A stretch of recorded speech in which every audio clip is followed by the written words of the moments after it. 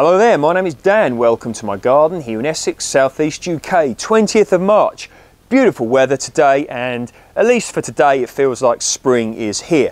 So today I'm going to be making a video and I'm going to be showing you two crops in which I'm going to be planting out today. The first of which being peas. So regarding the two crops today, peas and broad beans, I've actually made detailed videos on these in the past, of which I will link in the description box below. So if you want more details on how you can grow these wonderful crops, please feel free to check out those videos. But for today, let's get planting out. So here we are, some wonderful pea plants, variety Champion of England. So these are a tall climbing pea, very traditional, and I got the seeds from realseeds.co.uk. I really recommend this company, great ethics, great products, great seeds and advice, etc. So here we are. Now, I initially planted them on the 11th of February in cell trays here, as you can see, 2 per cell of multi-purpose compost, home-based brand with nothing else added. So I initially germinated them inside the house on an indoor windowsill, and probably about 2 weeks or so after that I took them outside into the polytunnel because I did not want them to get leggy, and there we are. Another reason I germinate them inside is because rodents quite often like to eat pea seeds, and hopefully I don't have rodents inside. Hopefully I don't have rodents outside, but even less do I want them inside. And then I brought them outside so they didn't get leggy. What will happen is if you leave them inside, they'll stretch towards the sun. You'll end up with weak, spindly plants, which you really don't want. So going to be planting these now here up this wigwam. Absolutely wonderful. Let's go. So peas are great fun to grow and very good tasting as well. They're used to treat constipation in Chinese traditional medicine, been grown for many, many years by humans.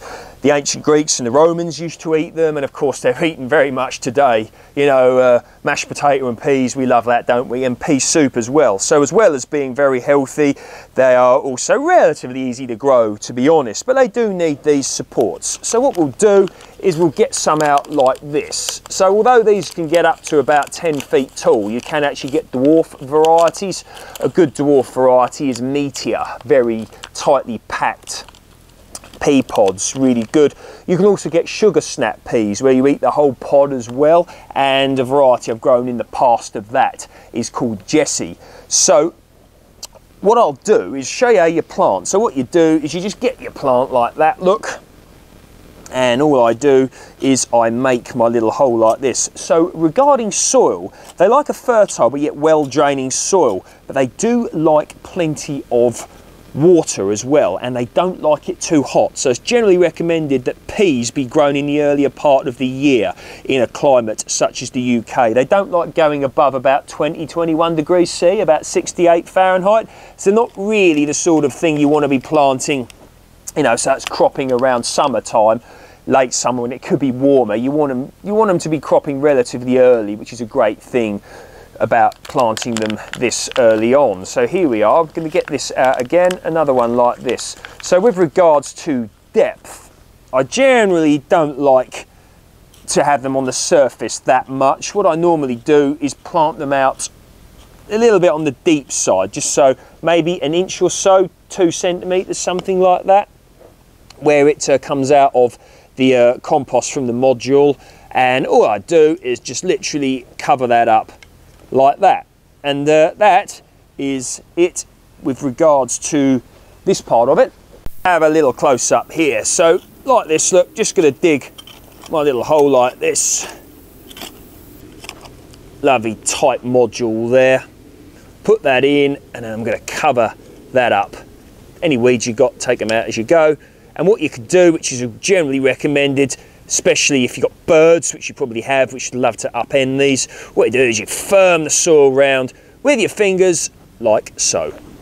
So one of the benefits you can get of planting 2 per module is if one doesn't germinate, you've still got the other one. And I wouldn't even be averse, to be honest, to putting 3 seeds in each module. So I've got these ones here where only 1 seed grew, which is fine. So what I'm going to do here is I'm going to do 1 each side. What I wouldn't do is if you get a successful 2 or 3 germination from a module, I wouldn't bother separating them. I wouldn't want to risk you know, damaging the roots. I mean, you can try it if you want, but it's not something I would personally put any time or effort in doing.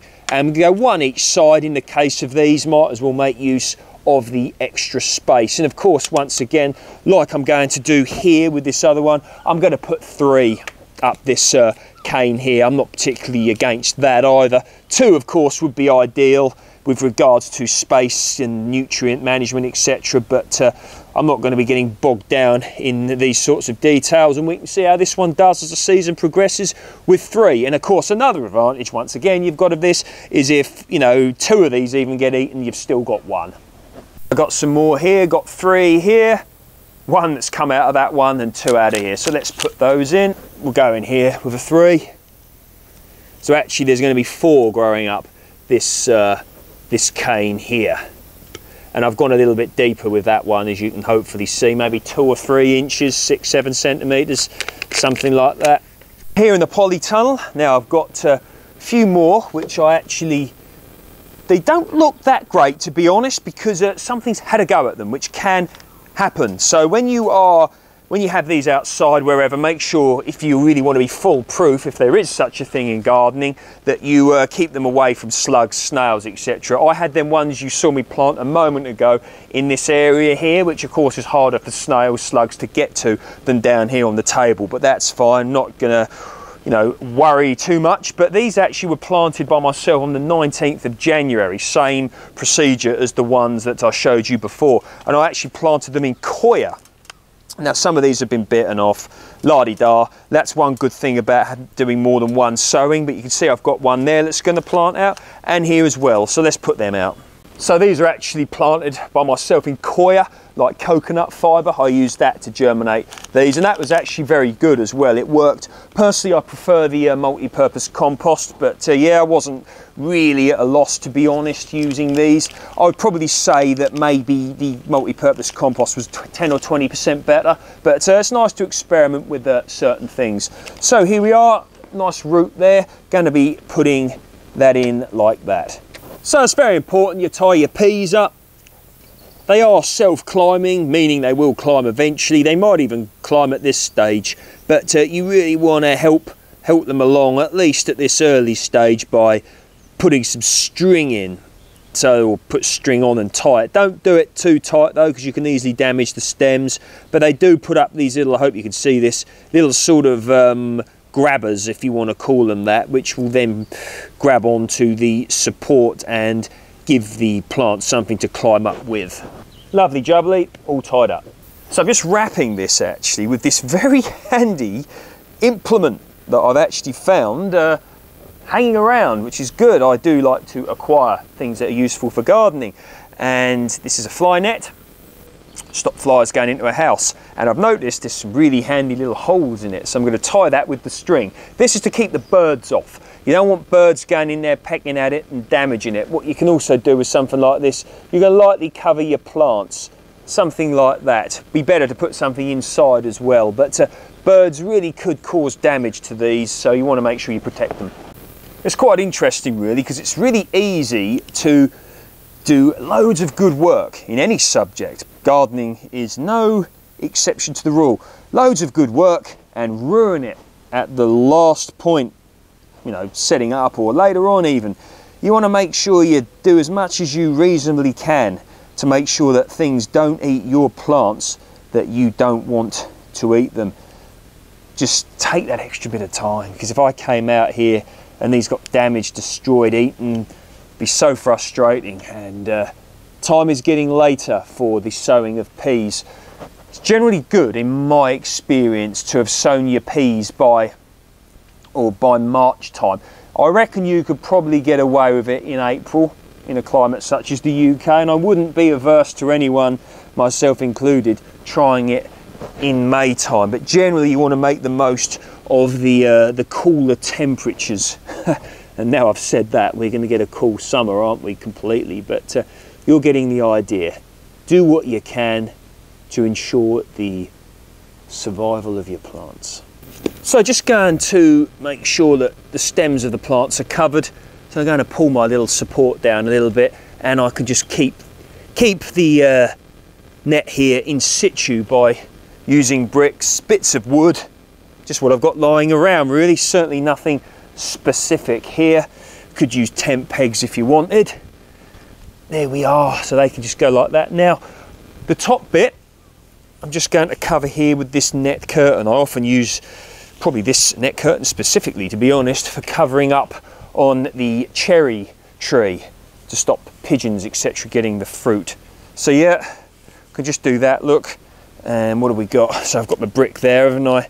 So I can just put that over. This way, it still allows the sun through, still allows the rain through. You don't want to be letting these dry out, but at the same time, I've made a reasonable effort here to protect these plants here from destruction by birds. You know, if anything got them now, I'd probably say fair game, because they'll have certainly shown a fair bit of dedication towards their aim, so I'm not worried. There we are, nicely protected, and we shall now await our crop. I'll probably take this off when they get about half a metre, a foot or so tall. That way the plants will be more sturdy and be able to withstand an attack a bit easier. So here we are back in the wonderful polytunnel. Now, broad beans, one of my favourite crops to grow. We'll get more into that in a moment. So here we are. Now this is variety Aquadulture Claudia, and this is generally the variety that's recommended for overwintering here in the UK. Hardy down to about -10 degrees C, which is about 14 degrees Fahrenheit, so quite a hardy plant indeed. Now these are initially planted on the 3rd of February, and if I remember correctly, I initially germinated them inside, same reason as the peas, and then brought them out here 2 or so weeks later, and here they are. They've turned into some very strong plants. Now I did actually make another planting on the 11th of February, and we have some there. So 3rd of February and the 11th, and what do we have here? We have another one that I also made on the 11th of February. So you can see the varying sizes in these cell trays. There we are. And these ones here, these are very small cell trays. The plants are doing just fine in these. So why do I like growing broad beans? So a variety of reasons. Like peas, they help to scratch that itch, if you will, of us liking to have things overwintering in the garden. So these, or allotment, these you can plant actually around October, November time here in the UK, in sort of a climate similar to what I've got here, which is USDA Zone 8B. And what they'll do is they'll get to about that size. When the temperature drops, the growing slows down a bit with the shorter days as well, and they start growing earlier in the spring. And some people believe if you do that, you can get your crop before the blackfly.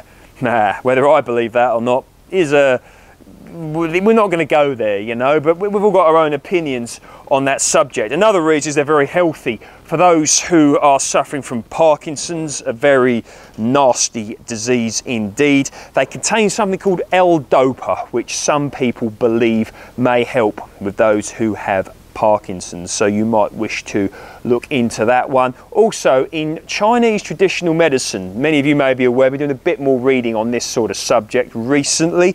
In Chinese traditional medicine, they've said to have an effect on dampness in the body. Very interesting. Dampness can lead to things such as aches and pains and fatigue, you get it, made worse by poor diet, you know, stressful conditions, how is the world now, etc, etc. Maybe if eating some broad beans could help you with that. Who knows? I'm not an expert. I'm very new to the subject. I always advise people to do their own reading, their own research, and make their own decisions. A good policy to have in gardening, and guess what? In what else as well? In life in general. So let's get planting these out. So these broad beans are going to be planted out here. So these are the ones I planted on the 3rd of February. So in they go now, like peas, fertile but yet well draining growing medium. They don't like it too hot either, so this time of year is perfect for the planting of broad beans. You can plant these now.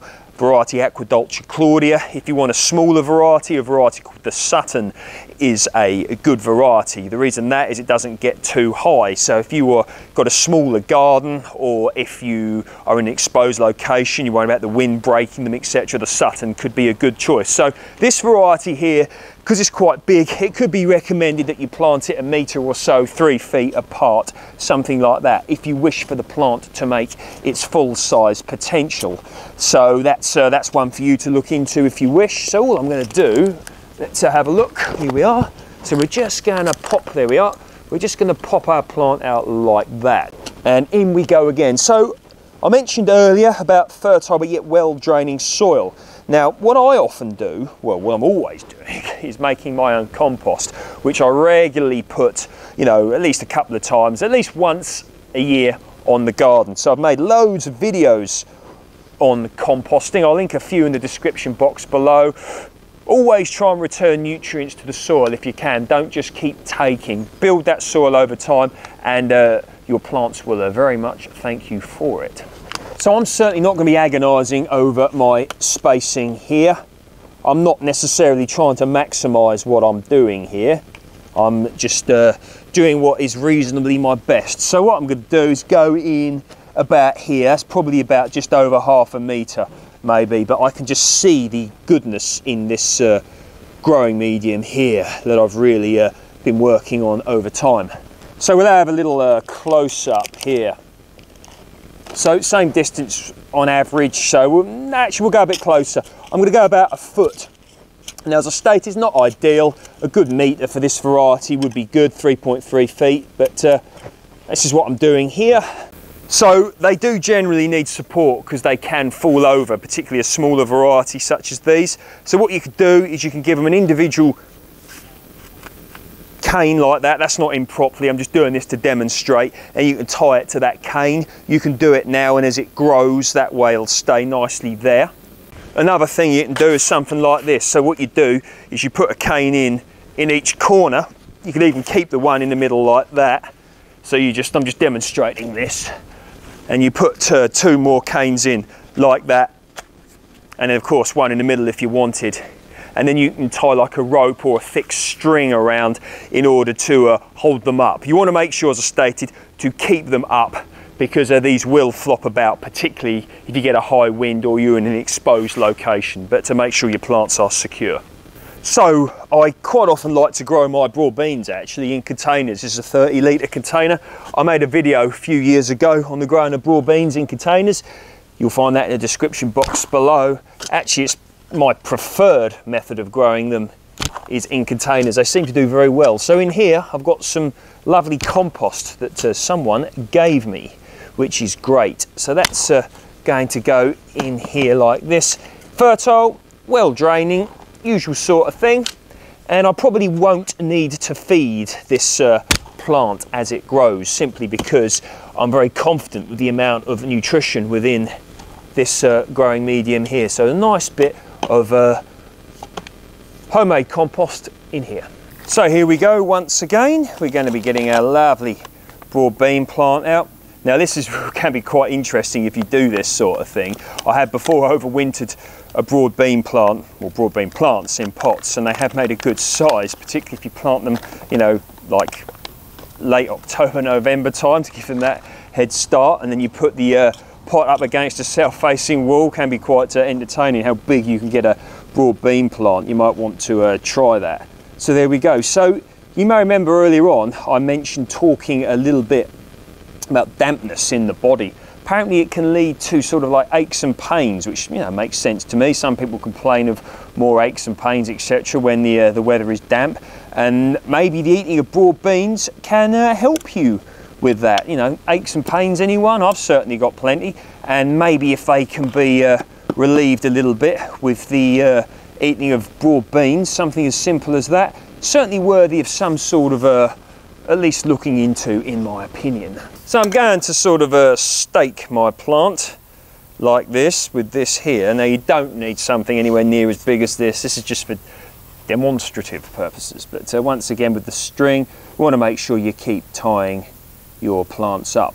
So obviously in this video, with my incredible small knowledge on the subject of plant nutrition, etc., I'm not trying to diagnose anything or anything like that. I'm merely sort of encouraging people to look a little bit into sort of some of the potential health benefits of eating some homegrown or indeed shop bought food, because sometimes we can lose sight of that. So for example, you know, if the amount of broad beans I'm going to get from here will be negligible compared to the amount that I would want if I was going to be eating them regularly year round. I fully get that. but you can always buy them and they're still relatively cheap. So the subject of nutrition, homegrown or bought, in my opinion, it really can help to sort of strengthen and augment very much your efforts in gardening, because, you know, to feel partly responsible for your own health can be a very good motivation to grow and eat some lovely nutritious food. So pest wise with broad beans, generally, at least around here, the birds seem to leave them alone. It's not really a problem. If it turns out to be a problem, you could always consider making something, you know, some net around it to keep the birds off. Blackfly, that's a very likely problem that you will end up getting with your broad beans. You can consider, you know, covering them with like the net curtains I showed you earlier, something like that. Something like this, a bit of mesh, that could be good to cover them up to stop the blackfly getting on them. Now, with regards to the blackfly, ants actually farm blackfly, so dealing with ants, if you see them, that's one way of dealing with it, but that's the subject for a separate video. A very sort of quick, easy way of dealing with blackfly, aphids, etc. Something like this, which I've got here. This is malfunctioning a little bit at the moment, but I might have to fix it or buy a new one. But what you can actually do is squirt them off like this. So I've actually made a detailed video on that. Some people say doing that's a waste of time because the ants then pick them up and put them back on the plants. I'll let you sort that one out for yourself and check that video out, which will be in the description box below. So anything you've seen me plant today, you don't want to let it dry out. Keep it moist. Full sun if possible for your broad beans. Peas, a good 6 to 8 hours of sun if you can. If you can't, do the best you've got, at least 4 hours if possible for both. But yeah, expecting you to do very well with all of these. Check out those videos I've linked below, and comments, questions, whatever's, please feel free to post those below. I hope you're all doing well out there, and I look forward to seeing you all in work in the next video. Thank you for your time.